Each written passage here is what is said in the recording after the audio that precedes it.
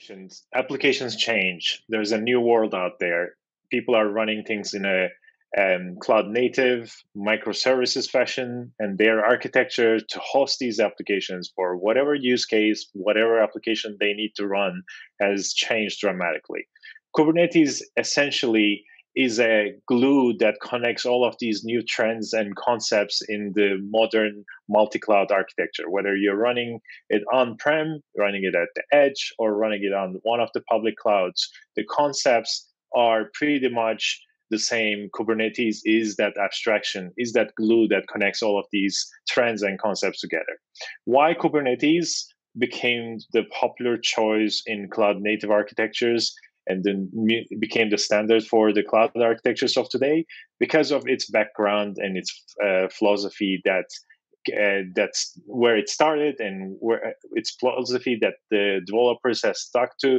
It's the open source way of thinking, leverage the learnings from the hyperscalers. As you would guess, it was designed to run a hyperscaler environment, and API and automation made that easier for everybody to adopt and made it scale tremendously.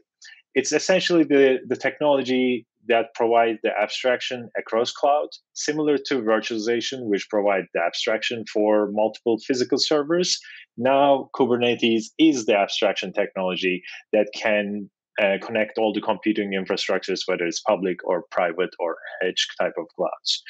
It simply was the better choice to manage many resources, and it was software only, and that made it the clear winner and choice for DevOps, clear choice for large scale IT operations, because you could really have operational cost savings just by using this technology, and you don't have to do things in a very monolithic and old school way. And that helped treating infrastructure as a code, and Kubernetes was the main player in achieving this success, in my opinion, and according to many in the industry, as Dan also mentioned. Object storage also played a common role together with Kubernetes, because object storage started, especially S3 as a protocol, thanks to Amazon Web Services. AWS S3 started as the cloud native choice for persistent storage. Legacy environments like NAS and SAN, and especially NAS, used file systems and POSIX type of protocols, which were considered to be legacy, chatty, and not really fit for the cloud native environments, the multi-cloud environments of today, because they were just meant for the data center.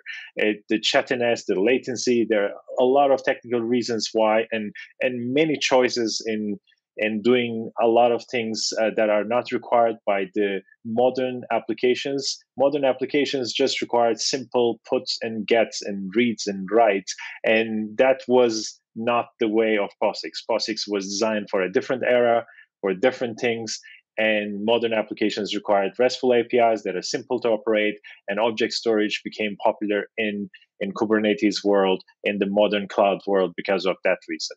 Scale was another factor. POSIX file systems and SAN and NAS were designed for within the data centers, whereas S3 as well as object storage was designed for large scale across multiple data centers or huge amounts of capacities of storage. Another factor is you wanted commodity hardware and the software taking care of the data protection. All the advanced algorithms like erasure coding, bit rot detection, locking the objects, and all the enterprise features people needed could be achieved simply on top of the object storage, on top of the S3 APIs. And this made life so much easier for the cloud-based applications, microservices, to be able to use object storage rather than the legacy block or file-based approach.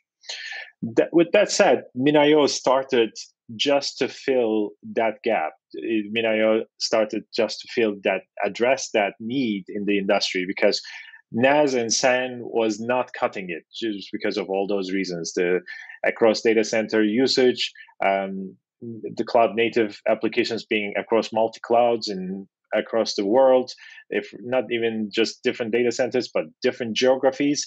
And you needed a HTTP-based protocol to be able to reach the storage, persistent storage anywhere, but at the same time get all the protections.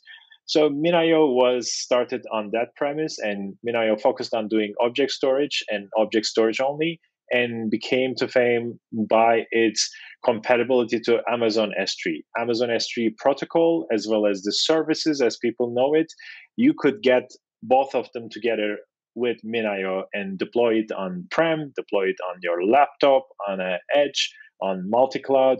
It can go to exabyte scale, and simplicity of running MinIO made it so popular in the industry. And today we are talking about MinIO and Kubernetes and OpenShift integration just because of that popularity.